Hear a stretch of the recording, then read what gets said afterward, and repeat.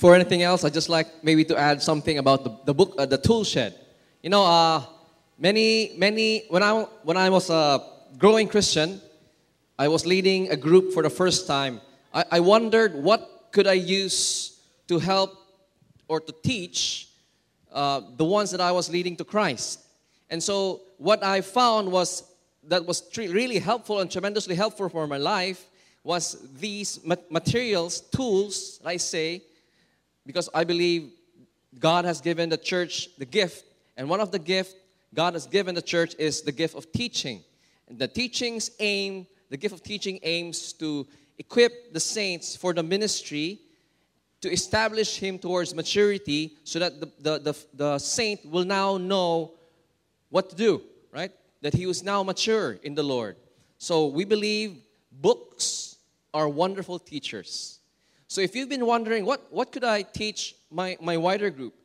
We will make available more and more resources there in the Cebuano version and in the English version. We would be printing our own materials as well. We would be accumulating local booklets as well. Right now, what we have in stock are books that we ordered 2 months ago in Amazon in the US. So we ordered it by book and it arrived after 2 months. Later on, we will be open to pre-orders or ordering where we will help you if you need some books that are so hard to find here in the Philippines or in Cagayan de Oro. We will open up an ordering system where you can order books here, and then all you have to do is just sign up, pre-order, pay for it, and then wait for 2 months, it'll be here. So we want to make it accessible for everybody. If you need Bibles and all, we will soon stock those up as well in the tool shed. Now, if for the past 3 months, GCAF has been tackling the book of Matthew. And Lord willing, we will be going through the whole book for a long time, right? If the Lord permits us. And what we hope is that we're going through the book of Matthew right now, verse by verse. We started at chapter 5. We are now at chapter 9. I'll read the verse for us and ask the Lord for help for everyone here afterwards. So Matthew 9:14-17. Verse 14 opens up with this. Then John's disciples came and asked him, Jesus, how is it that we and the Pharisees fast, but your disciples do not fast? Jesus answered, how can the guests of the bridegroom mourn while he is with them? The time will come when the bridegroom will be taken from them. Then they will fast. No one sews a patch of unshrunk cloth on an old garment, for the patch will pull away from the garment, making the tear worse. Neither do men pour new wine into old wineskins. If they do, the skins will burst, the wine will run out, and the wineskins will be ruined. No. They pour new wine into new wineskins, and both are preserved. Let's take this time to pray. Lord, we just sang a wonderful song. I was really amazed by how the songwriter wrote that holy, holy are you, O Lord God Almighty. Worthy is your name.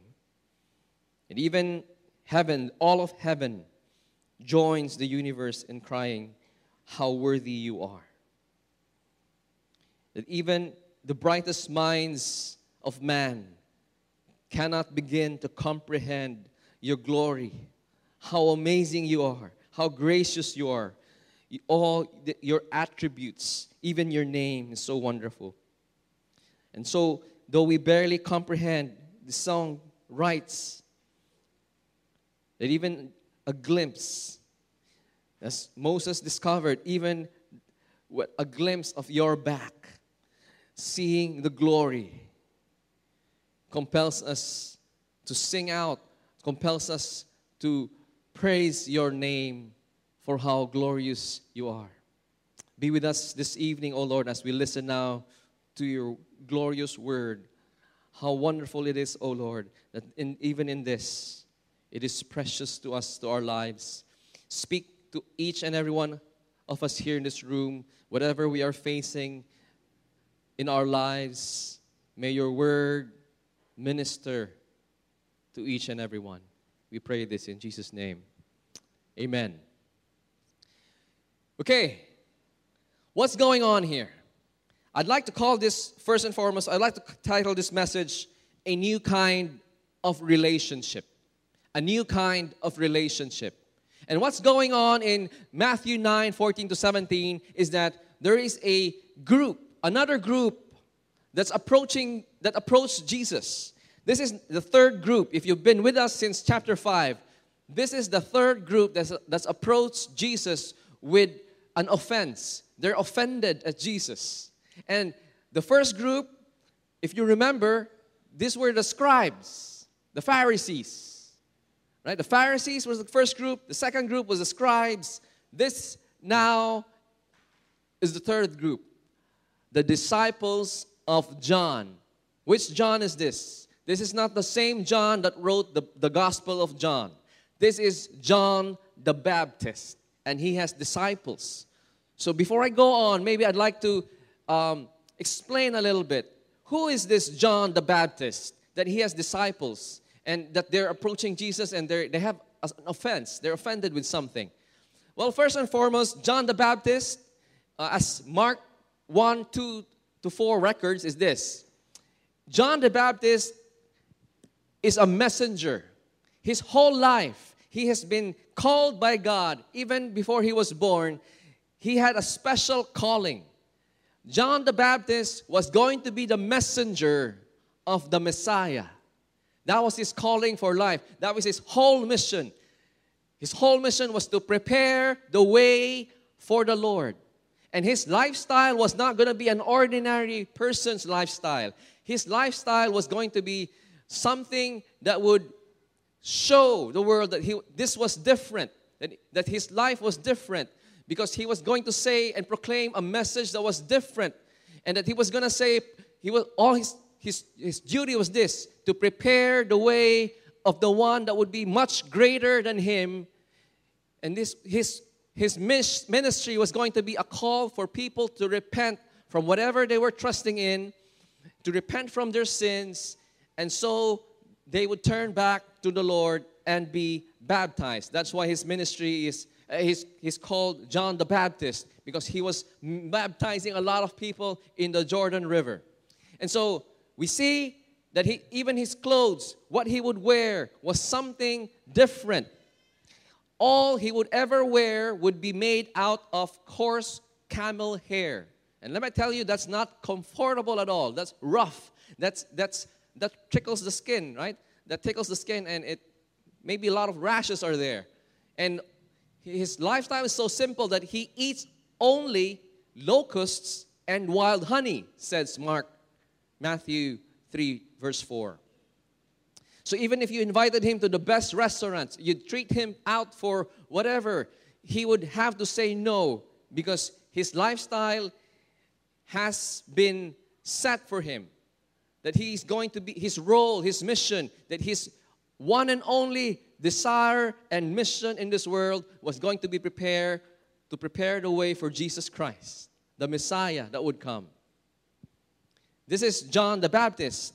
And because he has his ministry was so effective, what happens here in Matthew 3, verse 5, people from everywhere, people from near and far, from Jerusalem, from all over Judea, from all over from Jordan Valley even, they are coming near and far just to see and listen to this wonderful man, this messenger, because he's preaching something so powerful. His life is an example that is so powerful. He's got a certain degree of authority in him that is very hard to find. And his message is convicting. And that's why in verse 6, when people come to hear him, his message, they confess their sins. They realize they have been sinning. They have been error in the eyes of the Lord. And they repent and turn to the Lord. And John the Baptist then baptizes them in the Jordan River. And by this ministry, certain men and women come now to him and ask, can we follow you, John the Baptist? Can we learn from you? And so this is how John the Baptist himself gets disciples, followers, learners. That is the meaning of the word disciple. And so, the story of Matthew 9, verses 14 to 17, happens after John the Baptist has been arrested. He got arrested by the king because John the Baptist is so bold in his ministry, he even confronts the king with his sin. And the king is so mad, he throws John the Baptist in jail, and this is now the situation. The whole ministry and aim of John the Baptist is to prepare the way for Jesus Christ. His teaching, he even recognizes Jesus as the Messiah. And yet, we now come to the story that not everybody that followed John, not everybody that listened to John, they were so close, right? They were following the one, the messenger that was going to prepare the way for the Lord, and yet they did not even recognize Jesus. And what's worse, they even got offended at Jesus Christ over something. What was this something that they had a problem with Jesus Christ? But before I answer that question, I have to ask you a question. What would get in the way of you believing in Jesus Christ? What would get in the way of your heart, in the way of your mind, that you would have a hard time to believe in the words of Jesus, to believe in the authority of Jesus, to believe in the power of Jesus Christ? And I tell you, everybody in this room, we have certain areas in our life that even till today, we find very hard to trust in Jesus. Everybody here has one, at least one or many areas in our life that situations come that we then have a hard time trusting in Jesus. So I'm asking you this question. What makes it hard for you to believe in Jesus? What would make it difficult that you would have a hard time trusting in Jesus? Even though in many areas you've already seen His power. Even though in many ways you've seen how good He is, how trustworthy He is, how He can keep His promises. And still struggle in certain areas of our life to trust in Jesus. In this story, there's at least two reasons. Two reasons why these groups of people found it hard to believe in Jesus Christ. And they even got so mad about it. First reason is this. When you have misplaced loyalty, when your loyalty is put in a person, in a certain family clan, in a certain idea or a notion, what we call today as a worldview. When it comes to now having to choose, should I trust in what I've known? Should I trust in my experience or in this words of Jesus Christ, Scripture, the Bible? Many find it hard to believe in Jesus. Why? Because their loyalty has been misplaced. I've found it, Nona, even ministry. Many people's loyalty is now transferred to a certain ministry, to a certain way of doing things, a certain way of understanding things, so that when they're now challenged, that's not how Jesus does it, that's not what Jesus taught, they would have a hard time believing that. Why? Because they've held on for so long with this type of thinking. They've formed a bond that says, well, I have to be loyal to this first before anything else. And so it becomes a conflict. And this is what happened in the group of disciples of John the Baptist. You see, there's another story here. In John 3:26, John's disciples again are here. And what's going on in this certain part of Scripture is this. John 3:26 records this is the time after John the Baptist has baptized Jesus Christ. Jesus Christ comes to John and says, John, baptize me, for in order to fulfill all righteousness. And John the Baptist is saying, no, you're the one who's supposed to baptize me. I'm not even worthy to tie up your sandals. But Jesus insists, because it is the right thing to do to fulfill all righteousness. And so John the Baptist says, okay, I'll baptize you, but you are the Lamb who takes away the sin of the world. You are the one that must grow, and I must grow lesser. Right? But the disciples of John, after this incident, Jesus goes across the river. So he's pretty nearby where John is doing his ministry. And now Jesus is starting his own ministry. He's now teaching. He's now calling people to repentance. And guess what?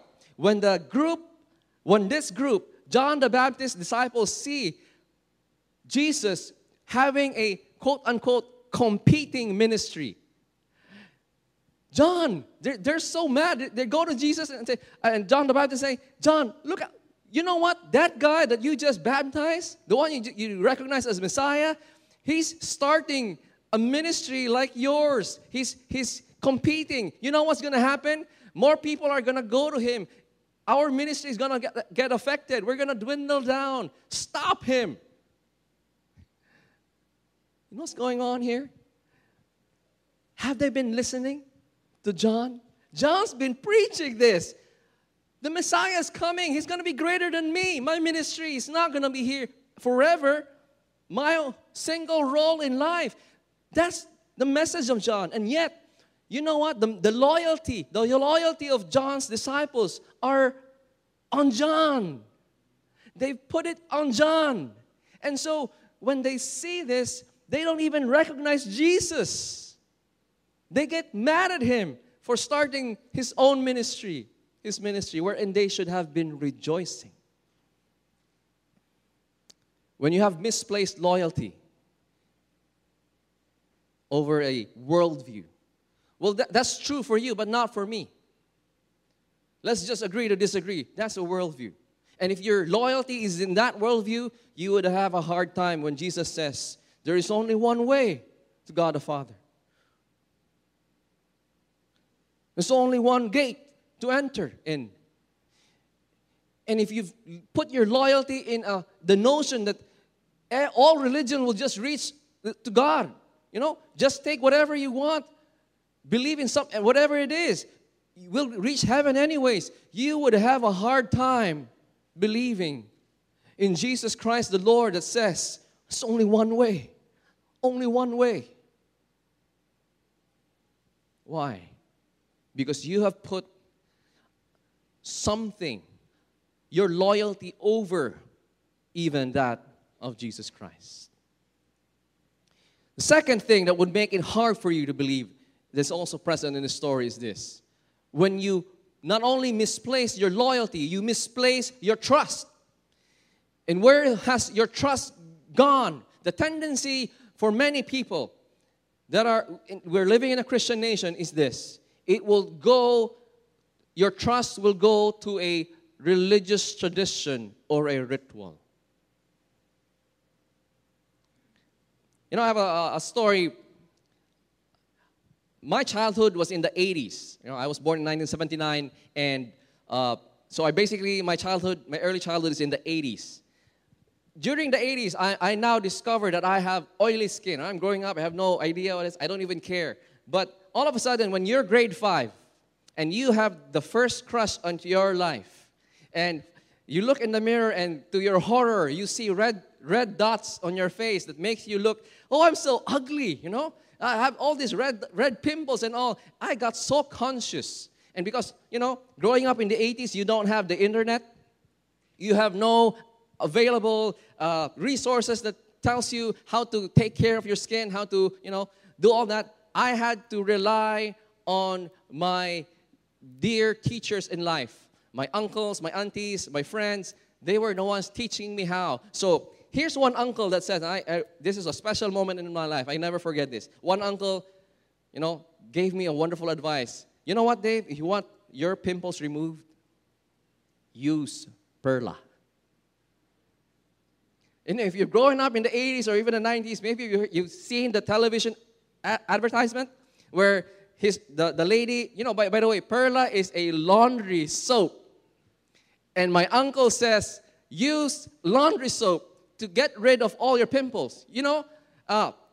And there's this TV ad that when the lady is washing, even her hands are glowing. It's so soft now, right? So here I am, grade 5, all of me, and I buy into that. Say, okay, I will every day wash my face with Perla, right? Why? Because I want to, remove these pimples so that my crush will get impressed with me, And you know what? It didn't work.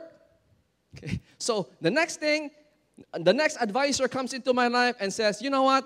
Perla doesn't work. Use Lactacid. I actually believed in that. But here's the thing. He said, don't use the red one, the pink one. Use the blue one, right? And so I didn't even know what Lactacid was for, right? I didn't even know what it was for. I said, okay, I was desperate. Okay, give me that. I'll use that. Every day, I'm washing my face with the blue labeled Lactacid, okay? And, I remember this. I remember thinking, it smells kind of nice. But somehow, as I tried to, clean up my face, my pimples, I developed a ritual. I developed my daily ritual that this would be, I discovered Eskinol Masters, Sekreto ng mga Guwapo, and, I use it, I do all that. I've been using all of it, and after a decade, by the time I think I was in college, my skin, my face, my oily skin was now partly dry. It would dry up. When I realized that there would be parts of my face that it would now peel off. It was now dry. So I had to add to my ritual. I had to add to my morning tradition, moisturizer. And as I discovered that not only dili lang basta-basta na moisturizer will work for me. I tried Cetaphil, I tried the cheaper ones. I discovered the only moisturizer that worked for me was Olay. So nothing touches my face now except Olay. Otherwise, my face will start to peel again. And so, but this is what I discovered with my rituals, that it's a repeating cycle. I mean, there would be once in a while, I would start to think, maybe I don't need to do this anymore. I've tried to do this. I don't need this anymore, and so I would stop. And after a few days, my skin would again start to dry, and it would then start to peel. I have to go back to doing the ritual again. There's also another thing that I've discovered as I've been trying to do my rituals is this. There is a tendency that it becomes automatic. It's something that I don't even feel like doing it. But because it's something that I've grown used to, I do it anyways. And there's I just, do whatever it is, haphazardly, rushedly, or even sometimes I'm forced to do it, irritated to do it, but I do it anyways. And so that's what I discovered when I'm doing rituals. And you know what? That's not limited only to beauty regimen rituals. It is also the same when it comes to religious traditions or rituals. The tendency for somebody that has grown up in a religious tradition doing a ritual is this. They will somehow think or forget, why am I doing the ritual?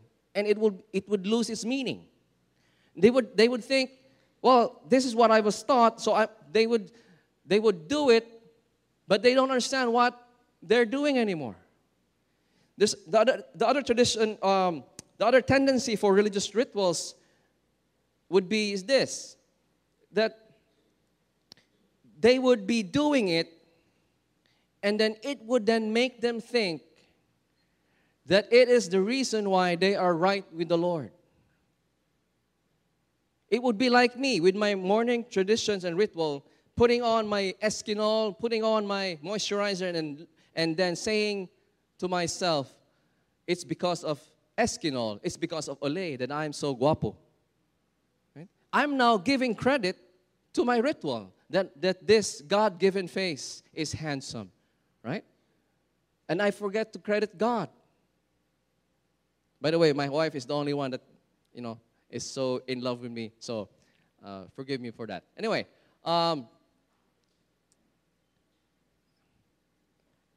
when you put trust in religious traditions and rituals over that of God, you would have a hard time believing in Jesus. Story here is this. In Matthew 9:14, this group of disciples of John the Baptist, they come to Jesus and they're mad about something. What are they mad about? They're saying, how come, Jesus, that your disciples are not fasting while we, and even the Pharisees, we're seeing eye to eye on this, we are fasting. And they're offended that Jesus and His disciples are not following their religious rituals.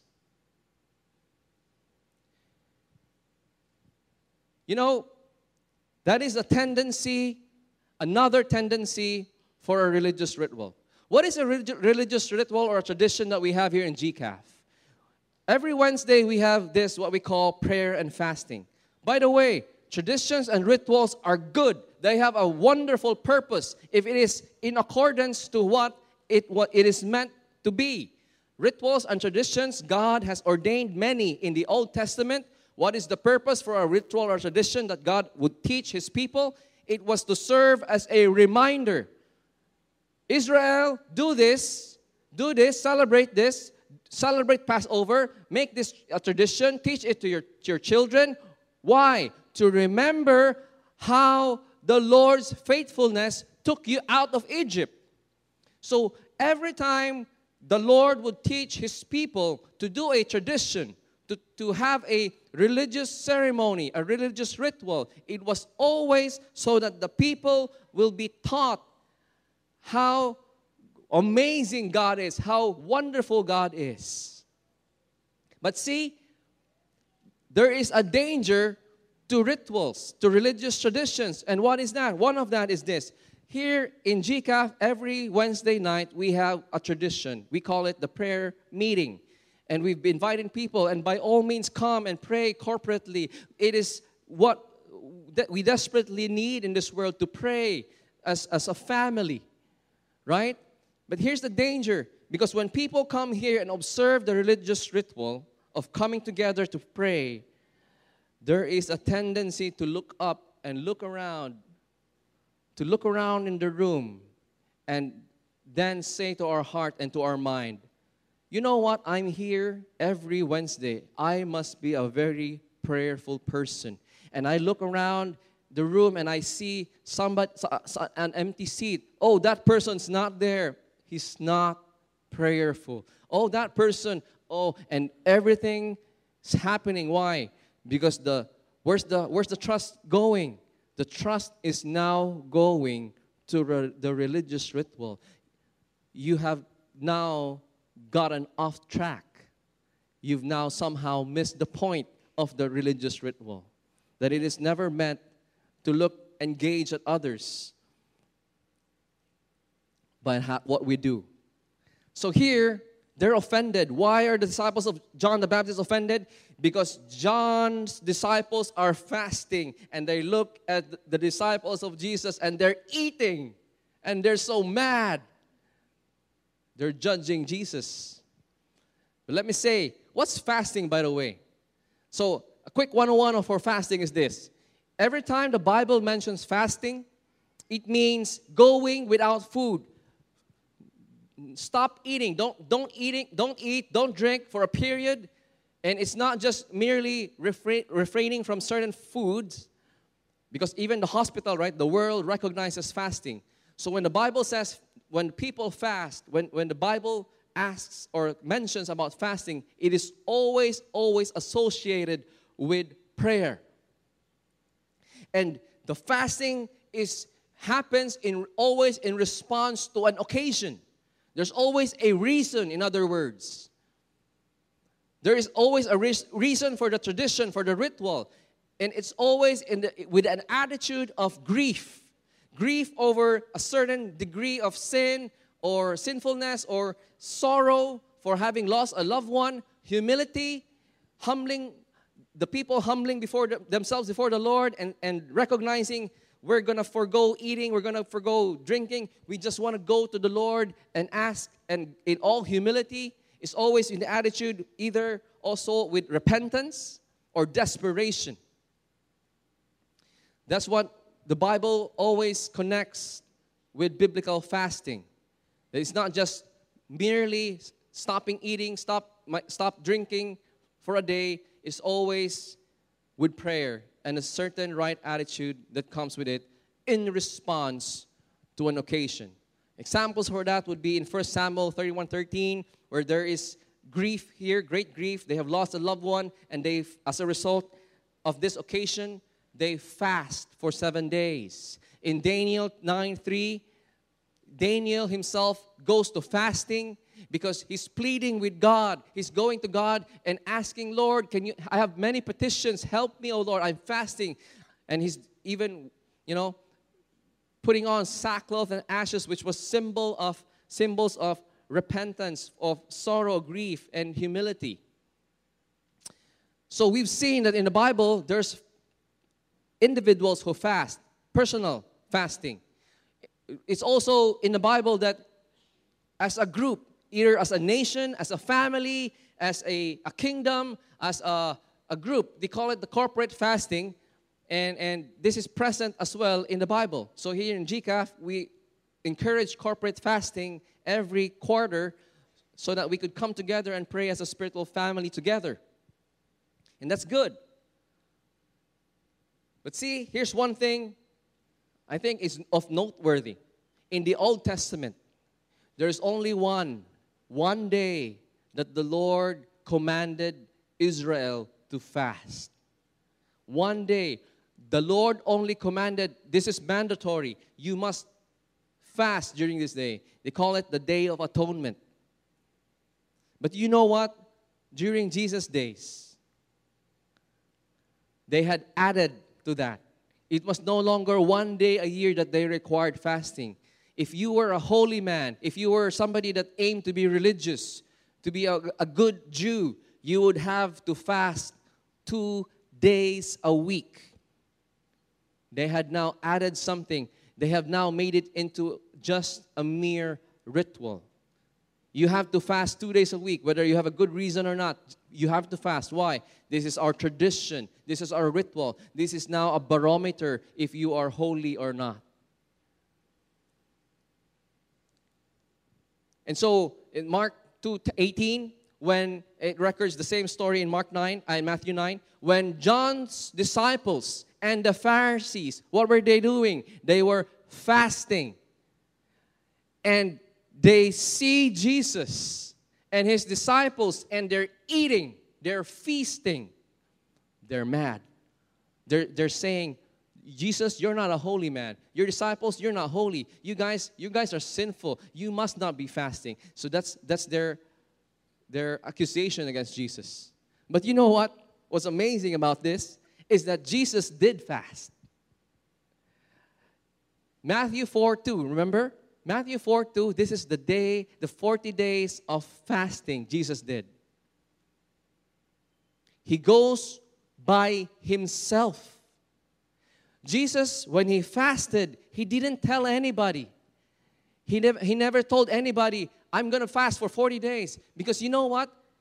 the Pharisees and the disciples of John the Baptist and the rituals of fasting during that time is this. When you fast, when the religious Pharisees fasted, they had to wear special clothing so that people would not notice that they were fasting. And not only would they wear something special so that people would recognize they're fasting, they would also make their face look sad and serious. You know what, like this? And then many people would ask, hey, what's wrong? I'm fasting. Yep. They're walking in a solemn manner and they're like, oh, life's so hard. I must go on. And many people would ask, what's going on? Are you okay, bro? And he would say, I'm fasting. Right? Why? What's the intent here? To show people that they're holy, that they show people that they're fasting, to announce to as much as they can. Why? Because during their days, this is a barometer now if you're a holy man or not. And so if you announce, hey, you know what, this is my third day of fasting, and people will say, oh, amazing. Many people just only fast 2 times a week. You fasted 3 days? Yeah, right. I've got so many things to pray for. Right? And when they would pray, there were 3 virtues during their days. Praying, almsgiving, and fasting. You know what? And they would pray, this holy man, they won't pray just anywhere. They would pray intentionally in a corner of a street or in the middle of a street. Imagine that. They would pray aloud, oh God, and all that. Why? So that people would say, wow, this is a holy man. You know, he's praying aloud, so bold. Wow. Right? That's what's going on. And Jesus is turning it upside down. He goes fasting for 40 days. And he doesn't tell anybody. So nobody knew. Nobody saw.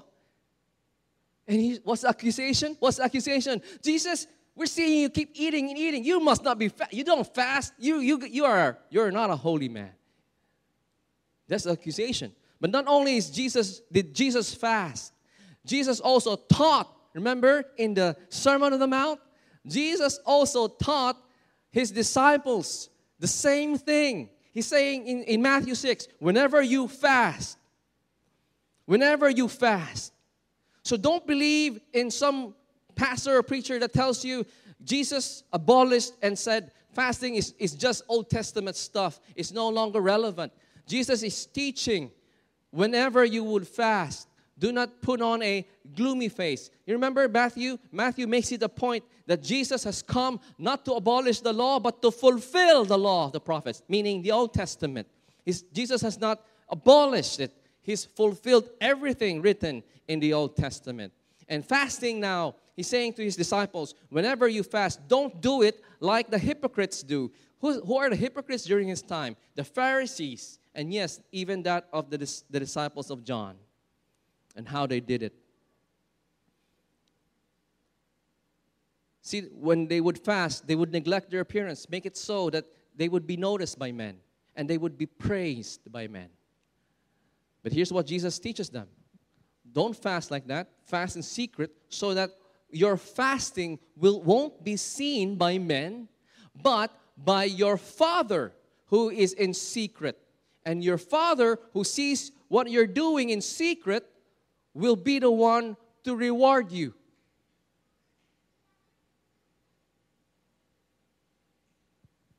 Watch out. Watch out for flamboyant forms of religiosity, of religious people that likes to display what they're doing. Because there might underlie underneath that visible flamboyant act of righteous acts something sick, just like the hearts of the Pharisees. So if you are a follower of Jesus Christ, what can you expect from this today? What can you expect? I tell you, you can expect 3 things. Because Jesus said, if this happens to me, the Master, everybody that would follow after me, every disciple I have will experience the same thing. Number 1, expect to be misunderstood. When you follow Jesus, when you obey Jesus in all things, you expect that people will misunderstand you. I've heard many stories, when this guy was, before he was a Christian, he would have all his friends. They would party a lot. They would drink a lot. When he became a Christian, he said, I no longer want to drink. I no longer want to do those things. I realize now I just want to follow Jesus. So he says, I don't want to drink anymore. You know what? His friends, his barkada, his childhood friends told him, they said so many hurtful things about him. Di na ka makikpasama, iba ka na, wala na ka, di na ka ma-reach. And they said that he was betraying them. You know, what was he doing? What was he doing? He was just saying, I'm not going to drink anymore, guys. And he was misunderstood. And so if your loyalty, if your trust has been placed in something else, when you are misunderstood in this world, when you are misunderstood by friends, when you're misunderstood by family, you will be shaken. You will say, oh, this isn't worth it. And you will cry out and you will do something. Why? Because you realize, you have to realize, if you put your trust, if you put your loyalty in something else, you will always get shaken in life.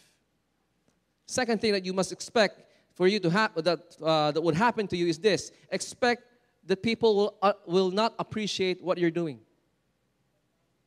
No matter how much good you've done. Jesus, He's been healing many people. Everybody in this story, right? Remember Matthew 8 and even in chapter 9, He's been doing ministry. He's been teaching left and right. He's been accepting people who are sick, lame, crippled, blind, demon-possessed. And He's been helping so many. And yet, these people come to Jesus, sees Him not matching their religious standards, and they're saying, baliwala tanan yun.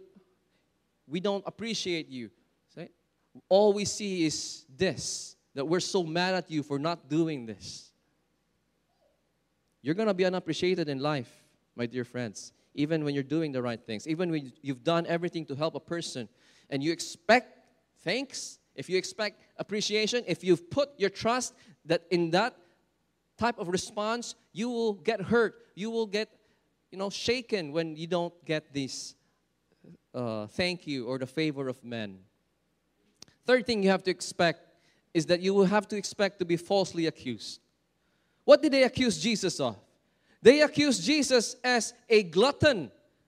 Sige, kaon, grabe, bulaog. That's what they accused Jesus of. Amazing, isn't it? And Jesus even says, you know what? John the Baptist, he's fasting all the time. What did you accuse John the Baptist? These people. They accused John the Baptist as that of the devil, as that of a crazy man. You know what? Now I've come and I'm eating.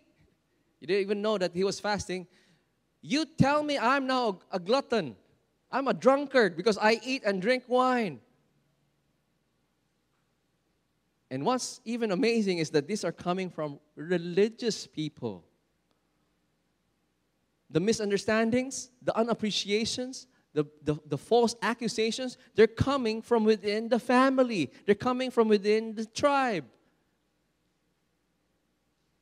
From the religious leaders even. Expect that this will happen to you.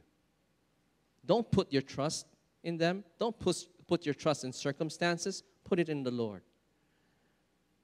And it's amazing is this. So most important thing tonight, how did Jesus reply to this? Because if you think about it, all He needed to say was this. You know what? I actually fast. I actually teach my disciples how to fast. And that would have been done, right? Because they have come to Jesus and say, Lord, we're fasting and you're not.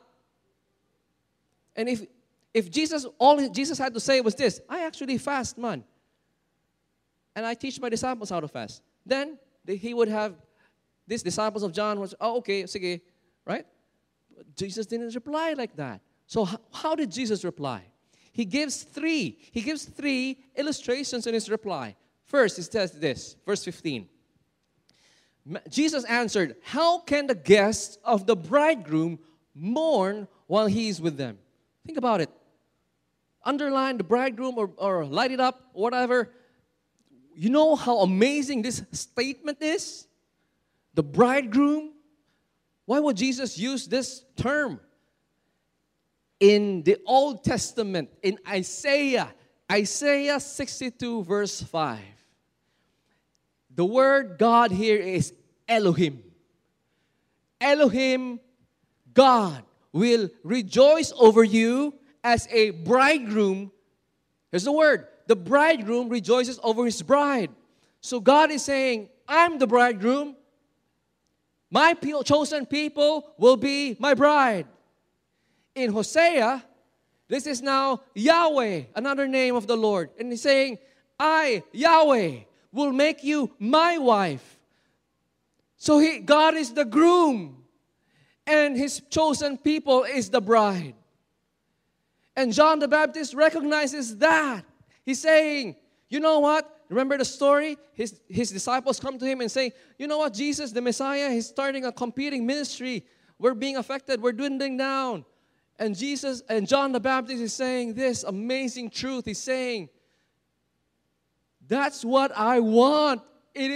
Jesus is the bridegroom. He has come. You know how amazing that is? That blows your mind if the disciples of John listened to it and connected it with Elohim, with Yahweh. And Jesus now says, and John, their master, their disciple, them even says, that's the bridegroom. Now, Jesus himself confirms it. I am the bridegroom. Why would they fast while I'm here? God, Emmanuel, is here with the disciples.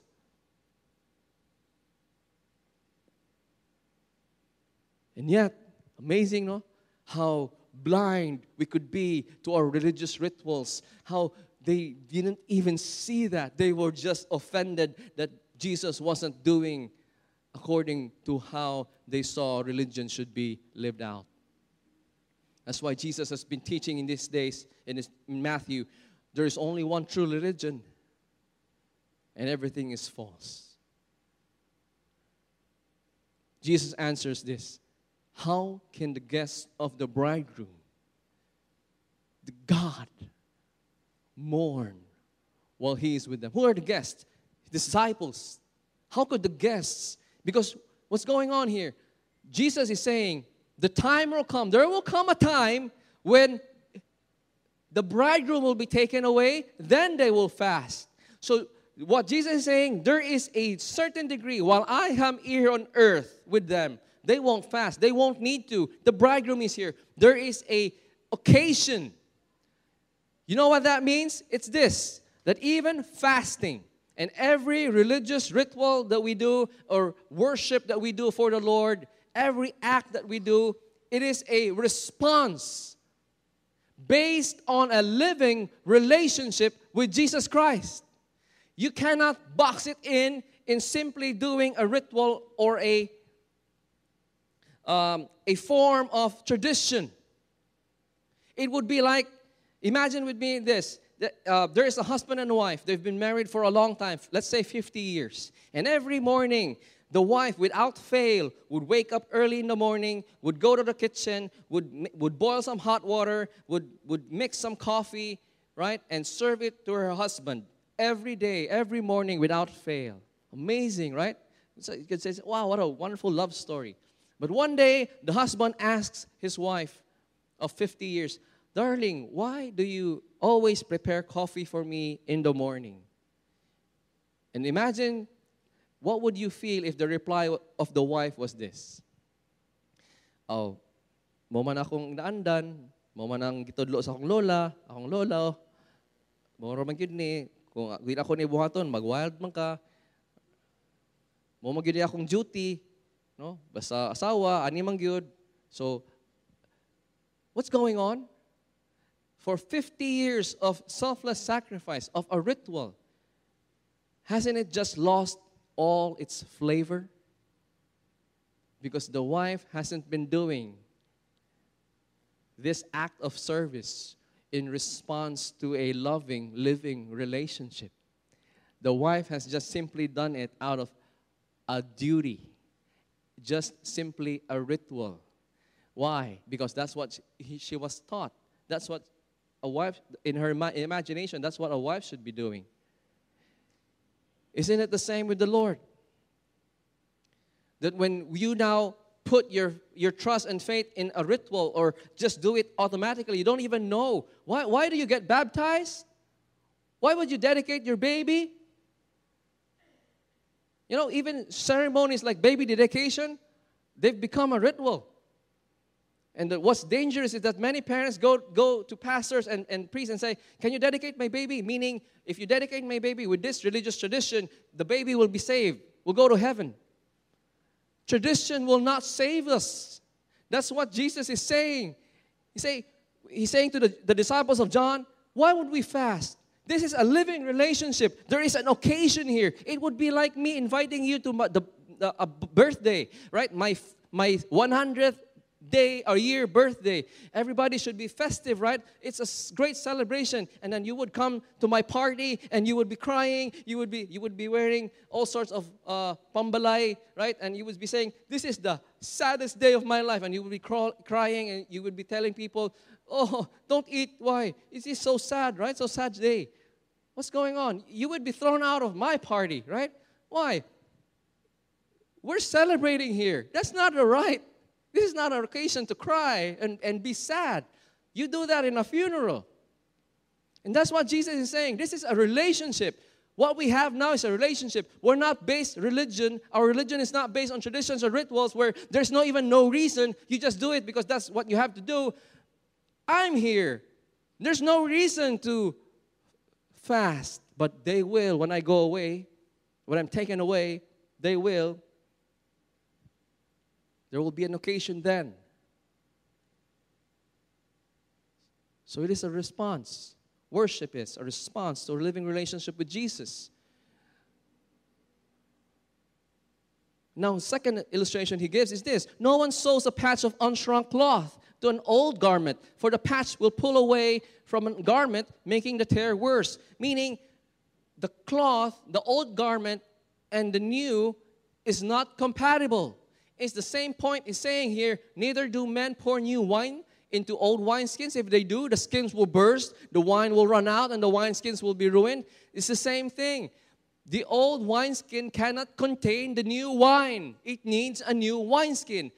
Meaning, the old way of relating to Jesus, relating to God, is not compatible with the new way. Jesus is saying that's going to be the way from now on. That it would now not be a religion of works, wherein you work to win the favor of God. You work, you do something in order to be cleansed and forgiven.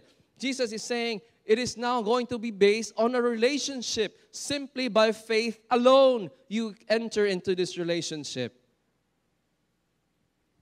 And there is no way the two forms of religion was compatible.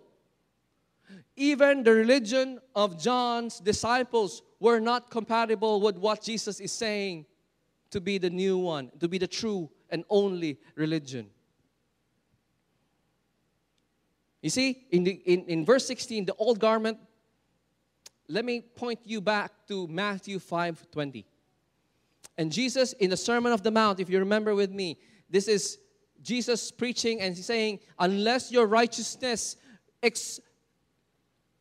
extends or is greater than the teachers of religious law or that even the Pharisees, you won't go to heaven. And you could include the disciples of John here, unless your righteousness exceeds. So why am I saying that the old garment is a form of righteousness, the righteousness of the Pharisees? Because in Matthew 22, verse 11 and 12, Jesus gives a parable, a story. And here he says that there is a garment. He's saying here, when the king came in to meet with the guests, and we can know that it is the God and the guests are the ones that he's inviting to the party, the banquet. He noticed a man who wasn't wearing proper clothes for a wedding. You know what? During this time, the king was handing out garments for the guests to wear. And somehow, this person goes to the party wearing his old garment, wearing his own clothes. And the old garment we know is a form now of righteousness. Meaning, the man had come with his own way of righteousness, his own religion, his own way of trying to go to the party, to attend to the party. You know what God said? You know what the king said? Why are you not dressed in the robes of righteousness I have given? And he throws this man out to a dark place where there is weeping and gnashing of teeth. And that is hell, my dear friends. The old way, the old garment was in no way going to be acceptable to God. The old garment of trying to achieve righteousness on your own works through a form of religious rituals and traditions, identifying to a nation or a family, it wasn't going to work. It wasn't going to please God. Meaning, the new relationship with Jesus is this, that your righteousness will now come from believing in Him alone. It will no longer be based on works, but on faith alone. Second illustration is the new wine, right? And we know in Matthew 26 that Jesus is saying the wine is His blood that would pay for the covenant. So Him dying on the cross would pay for the new covenant that would be set between God and His people. And who would be His people? Everybody now that would believe in Jesus Christ and what He has done on the cross. That He died, and on the third day He rose again, and triumphant over sin and death, and now sits at the right hand of God. And everybody that would call upon the name of Jesus, believes in Jesus, will be saved. And the new wine and the new covenant would not be compatible with the old way, the Pharisaical way, the way the disciples of John the Baptist did it. And in the context of this passage that we have, the context of fasting, that means, my dear friends, that the new wine includes a new way of fasting.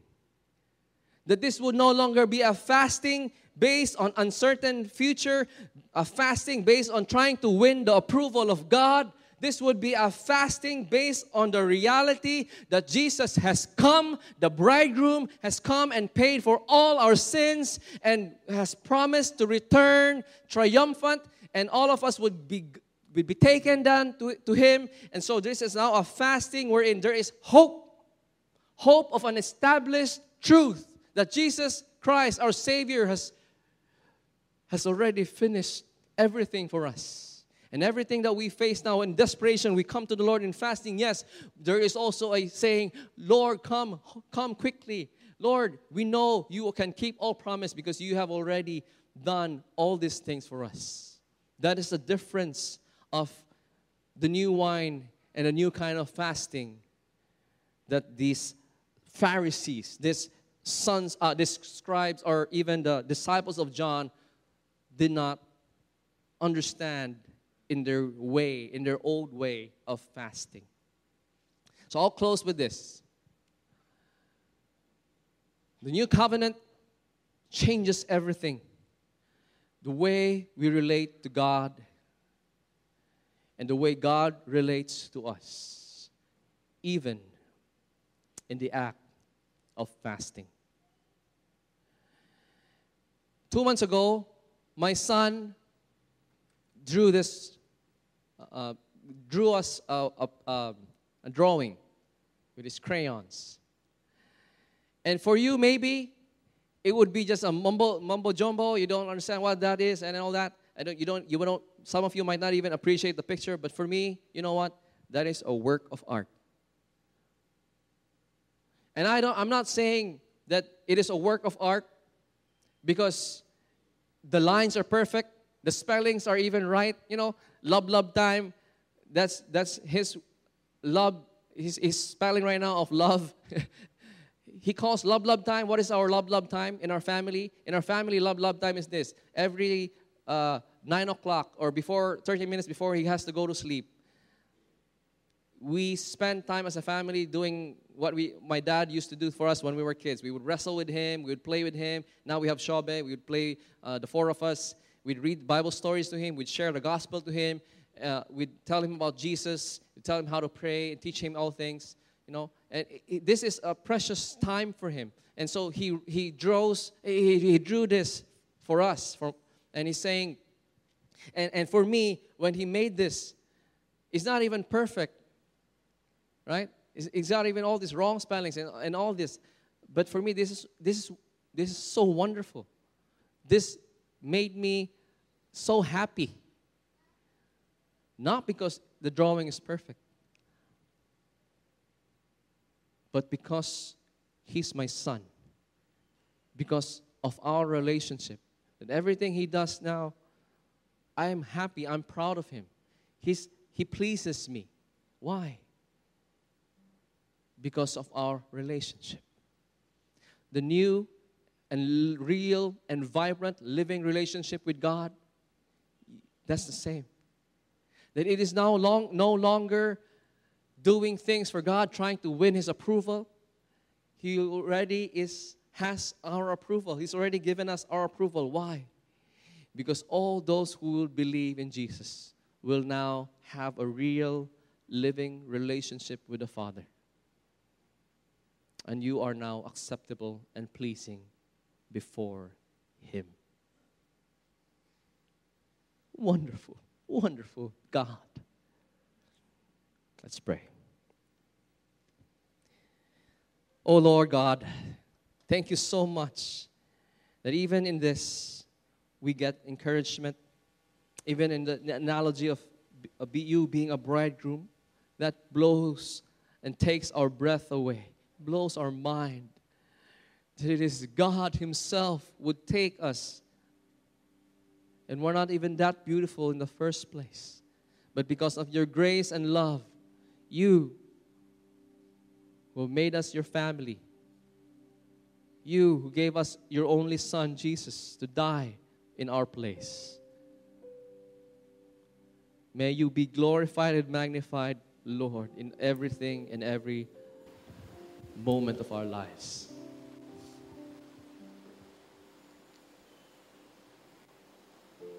Teach us to love you and not to just base our idea of religion, of trying to win you in a form of traditions or misplaced loyalties, oh Lord. And if there's anybody here tonight that needs to repent from those, I pray that you would grant them repentance. Thank you so much, Lord, that you are our bridegroom, our Father, our God. In Jesus' name, amen.